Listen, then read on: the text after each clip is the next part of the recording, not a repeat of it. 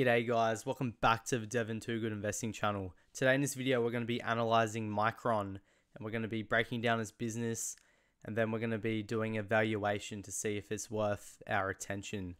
So before we get into it guys, make sure you like this video and make sure you subscribe to my channel. So essentially Micron is a memory chip manufacturer and they make two types of memory chips. The first one being DRAM and the second one being NAND. So DRAM makes up approximately 75% of their revenue, whereas NAND makes up about 25% of their revenue. And what makes Micron really interesting is that they operate within a oligopoly in the memory chip industry. Pretty much there's only three main competitors, there's only three main companies that make memory chips in the world, one being Samsung, one being SK, and one being Micron. And SK and Samsung are both South Korean companies, and Micron is the only company out in the West. So that almost gives them, they pretty much control the market out in the West.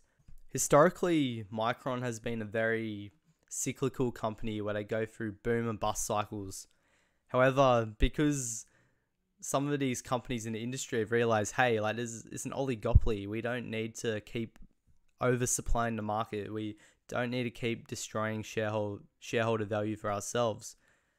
And because of that, we're seeing a lot more supply side constraint within the industry in general. And along with that, we're getting a lot of growing demand for memory chips. And it's coming through a variety of different ways.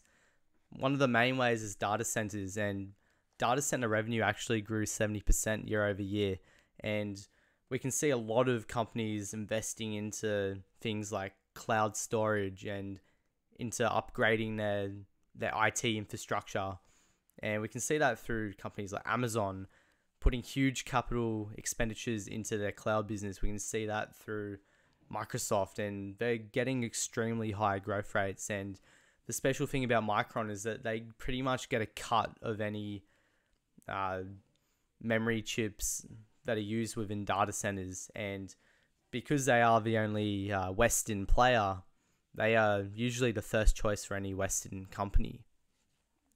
There's also going to be tailwinds in terms of PC and graphics. So recently there's been GPU shortages, and that has sort of been a headwind against Micron. But as these supply chain issues start to ease, we should see the flip side happen, and we should see a lot of pent-up demand for new PC builds and that sort of thing.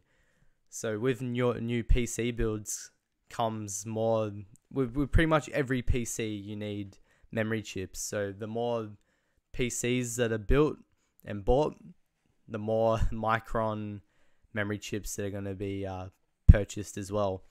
And then there's also another large tailwind with the shift to 5G away from 4G, and the great thing about that is that 5G phones use 50% more DRAM and double the amount of NAND compared to 5G phones.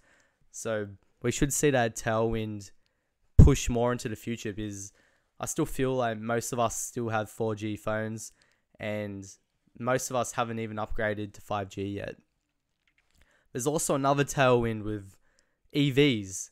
So auto revenue growth, it grew 25% year over year, but we should, with these EVs, particularly with the Teslas, they're pretty much computers on wheels. And what do computers need? Well, they need memory chips, and they're going to need a lot more memory chips than what they needed in the past with higher capacity.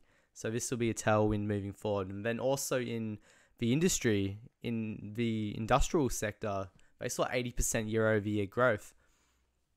And what we're seeing now in factories is companies are wanting to automate their processes, and they're also they're also paying a lot of attention to things like security systems, particularly cybersecurity. And this is expected to keep growing in the future. So this is another tailwind for Micron in terms of demand.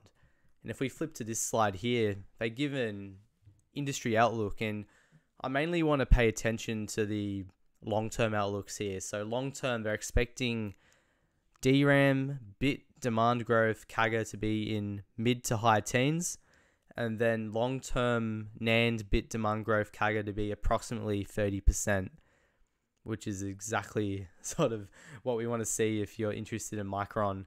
We want to see that demand staying high, especially since it is a commodity commoditized business. And as long as they can manage supply, then there should be a great opportunity here. And we can see that they are investing in the range of $11 billion to $12 billion in CapEx in 2022. And this might scare a lot of people because they might be thinking, oh, well, Micron's spending all this on CapEx, they're going to oversupply the market. But a lot of this money is actually going to go into R&D. And the benefit of that is it means that they're going to be able to produce faster chips. They're going to be able to increase the barrier to entry because they're going to create new IP and new patents. And this should slow down not slow down their competitors, but put their competitors further behind and increase the barrier of entry into the memory chip market. Now, if we move on to valuation for Micron, I think a very useful metric for valuation we can use is price to book value per share.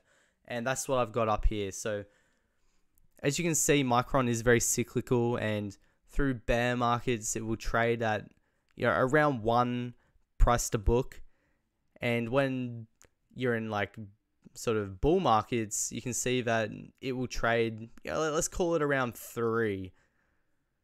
We can see here that it almost got up to 4, but we can see on this bull market here, it got just above 3.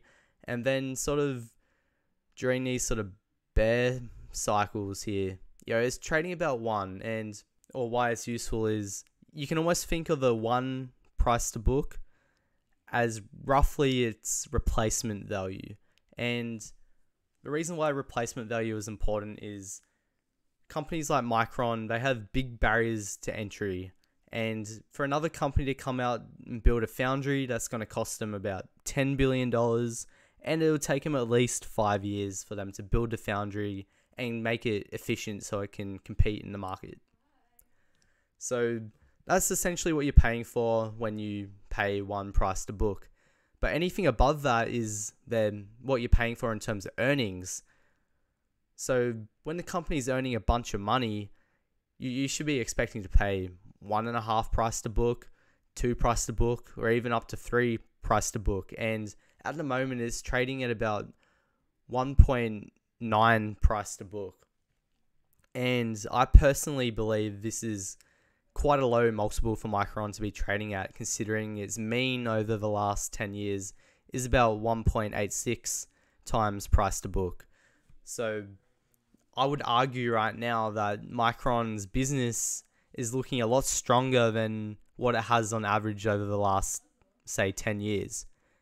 And I think a more fair sort of price to book would be closer to 3, given that there's a lot of tailwinds for demand growth moving into the future.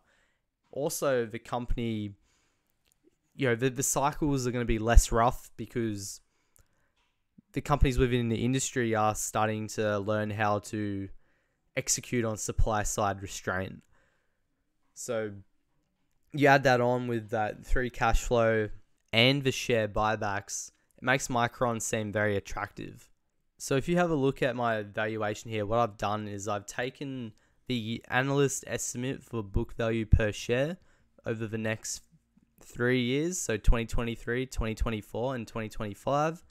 And then I've added I think it's a fairly conservative future price to book ratio for Micron of 2. And as I said, I think it deserves to be trading closer to 3, and at a minimum higher than 2. But I'm going to be conservative for this estimation, and that gives us a price target in August of 2023 of $111, and that gives us a CAGR of 27%, and so that would be a 27% per year return over the next 1.5 years. If we take the book value per share analyst estimate for 2024, you can see that it's $67 per share of book value, and that gives us a price target of $135 and a 25% CAGR over the next 2.5 years. And then if we take a book value per share in 2025 of 79.5, slap on a future price to book ratio of 2, that gives us a price target of $159 and a CAGR of 23%. Now, if we be a bit more bullish and add our price to book of 3, so let's go ahead and add that now. You can see that this drastically changes our return, and you can see over the long term this should get us a CAGR of 38% annually, which is just incredible. So pretty much the risk is that Micron oversupplies the market, or the competitors oversupply the market, and that leads to a drop in the price of memory chips. If that happens, well, then this outcome probably won't happen, and will likely go down something close to 1 price to book here. So you can see over the long term, yeah, you'll lose money if you're only willing to wait 1.5 years. You'll lose 5% if you wait 2.5 years, and then you'll break even after 3.5 years. However, this sort of outcome seems unlikely, and I think that honestly somewhere between a price to book between 2 and 3 is probably the most likely outcome here. But even if this bad outcome happens, you're not going to lose too much on the downside by the looks of things. However, it seems that if the strong demand continues and they can be disciplined with supply, it looks like there is very high upside for anyone willing to be patient and have a strong head. But anyway, guys, make sure you like this video, make sure you subscribe, and have a good one. See ya.